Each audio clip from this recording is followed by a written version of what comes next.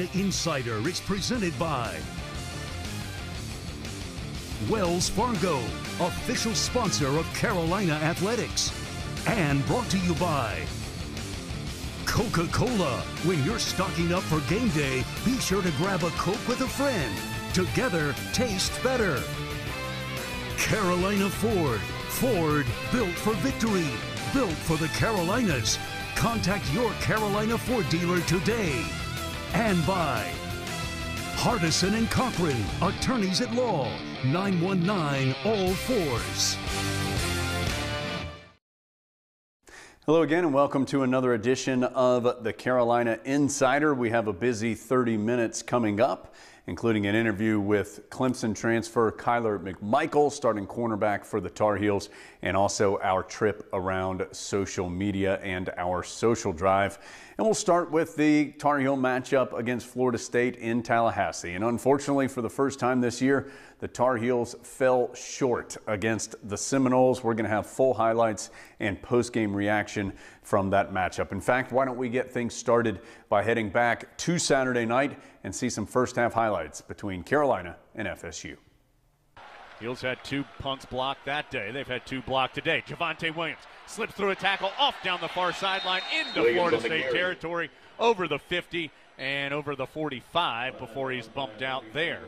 And he's going to get it again, this time coming near side. Now fires up the middle over the 35. Boy, what a couple of strong runs by Williams. He just patiently waited on the right side and then just gunned it right between the hash marks. So Carolina trying the pooch punt.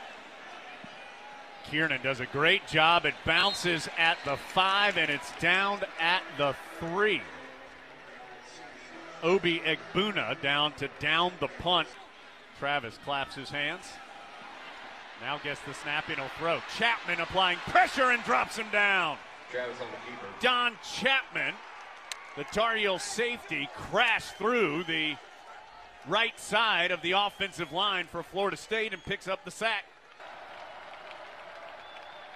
Florida State rushes 4. Howell steps up, uncorks one, caught by Corrales at the 35. Corrales shakes a tackle. He's at midfield into Florida State territory to the Seminole 45. Best play of the day as Corrales with the long catch and run to the FSU 45.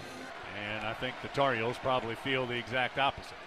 Howell, play action, whips it over the middle, caught by Newsome at the 40.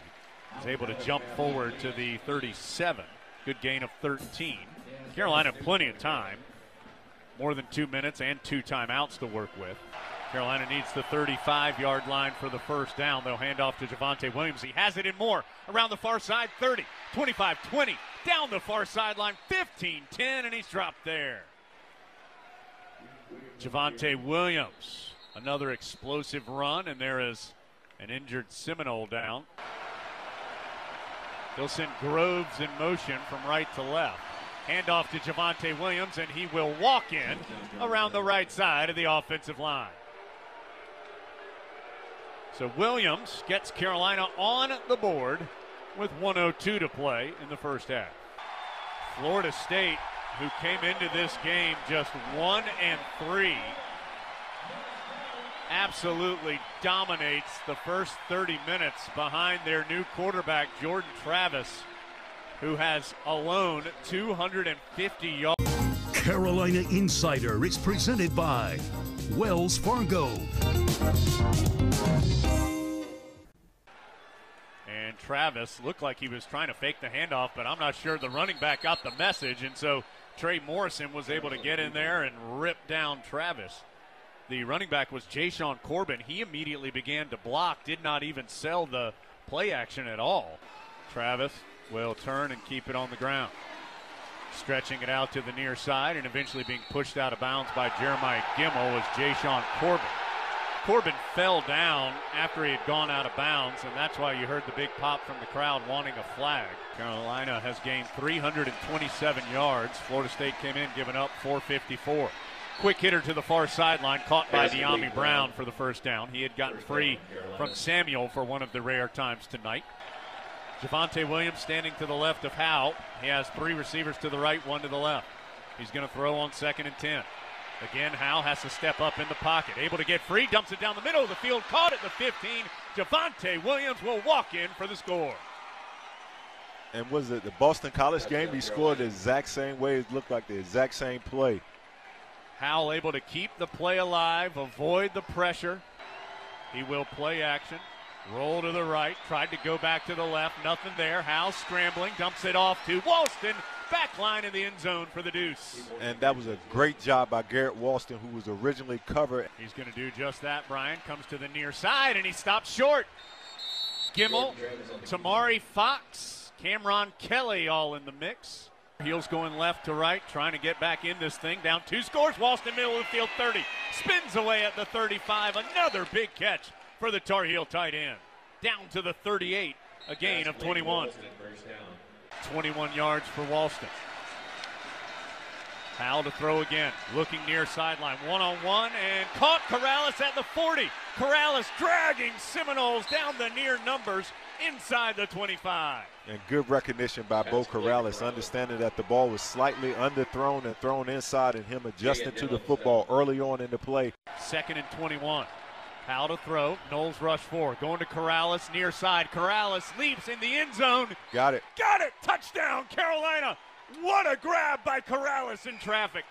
The Heels somehow are right back in this puppy. Wow, what a catch by Corrales. 2 defenders, Travis Jay and Akeem Dent, were both there. Travis on the first down. Will fake the handoff. Rolling out to the far side. A flag comes in as the pass intercepted.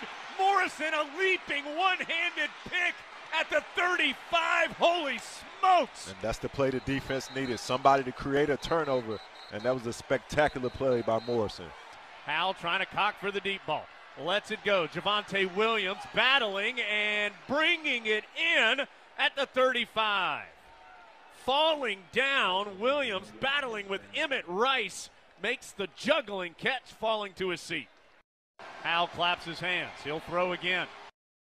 Going down the far side. Caught Brown over the shoulder for 6. De'Ami Brown brings in the perfect throw and gets Carolina within a score. That was just great operation. Great ball by Sam. Great route by De'Ami. 2nd and long. Howell to throw. Goes down the far sideline. One-on-one. Corrales climbs the ladder again and brings it in near midfield. Bo Corrales, a career night. The Tar Heels fight valiantly back, have the ball in their hands, down 3 at the end, but just can't quite make enough plays to stay undefeated. We dug ourselves in a huge hole at halftime. I thought we would come back and settle down and win the game the second half, and we had our opportunities, and we turned the momentum. We played much better defense the second half. We moved the ball much better the second half.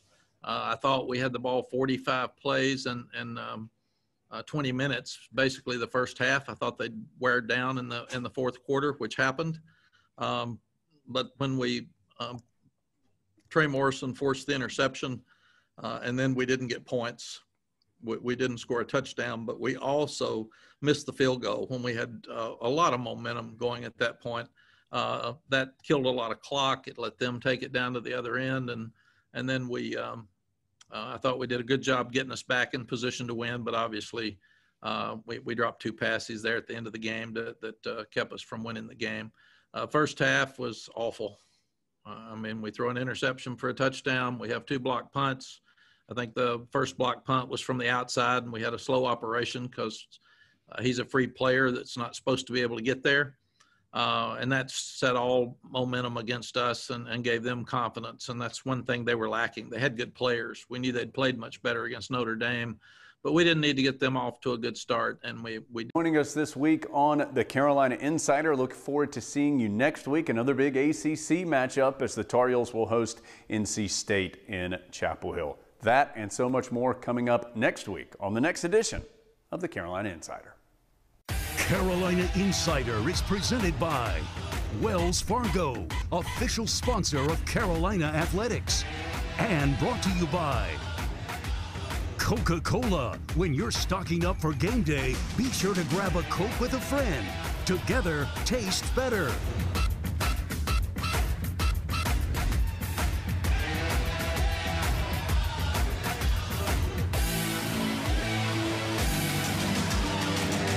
Carolina Insider is produced by Go Heels Productions. For